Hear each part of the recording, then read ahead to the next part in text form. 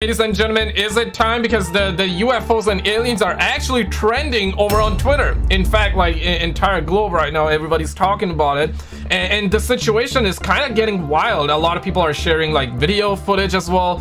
It is very hard to say what's real, what's not. If you're new here, guys, this is the type of content we do. We do horror videos, UFO content. If you're new, definitely subscribe. Apparently this is claimed that this is that video of the UFO that they shot down, and I'm seeing that for the first time as well. Footage of the UFO shot down over Alaska, February 10th, 2023, and this is the object here. And there's like bunch of clips that I'm gonna show you. So that's a damn, that go pow, son. God damn, bro. So they shot down the UFO as well, and we're not sure what exactly is that. And now the reports are coming out that there in February 4th, right, Chinese spy balloon shot down. That was clearly a Chinese spy balloons. We saw that, right? They showed us footage and we saw the wreckage as well. February 10th, this happened just yesterday. UFO over Alaska got shot down. It was the size of a small car. Now today, just today in Canada, I'm in Montreal. Let me know where you at. Montreal, Canada, that's where I'm at.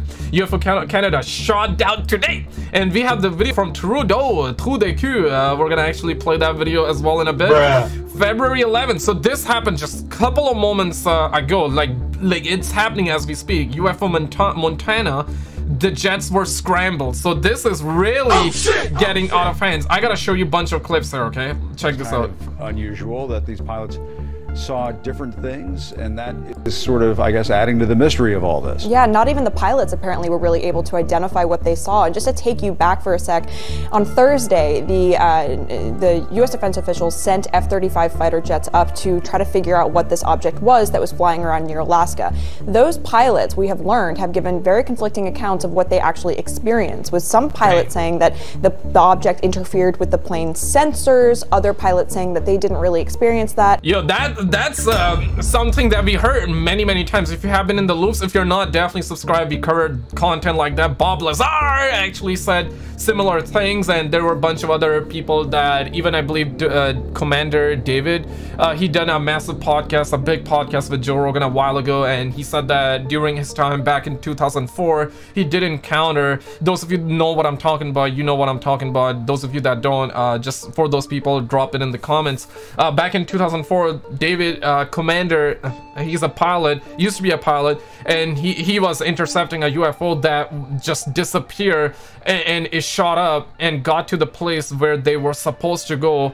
So the UFO knew where they would be in the future, and it got there within blink of an eye. So the speed was just you cannot compute the speed apparently. And he gave his testimony, gave his experience, and yeah, and a lot of people that have encountered stuff, obviously if you want to believe him, you can believe him. If you don't want to believe him, you can choose to not believe. But the situation here is that a lot of these so-called experts would come out and would say that, yeah, whenever we got close, our stuff would malfunction and stuff like that. So we heard this a lot, right? I guess it's now time to show us. Maybe can you show us stuff? Other pilots saying that when they looked at the object, they could identify no identifiable propulsion system, and they did not know how it was actually staying in the air, cruising at that altitude of about 40,000 feet. So this is all added to the Pentagon's wariness of describing in more detail what this object actually is. And then check this out. Recovery operations are now underway and will be supported by the Canadian Armed Forces in conjunction with the RCMP. This coordinated operation will allow a further investigation into this object. We have no further details about the object at this time, other than it appears to be a small... That is bull squash. That is, they have everything. They know about it. Otherwise, they wouldn't have shot it down. I mean, they know what it was. Small cylindrical object, and smaller than the one that was downed off the coast of North Carolina. I also spoke today du territoire.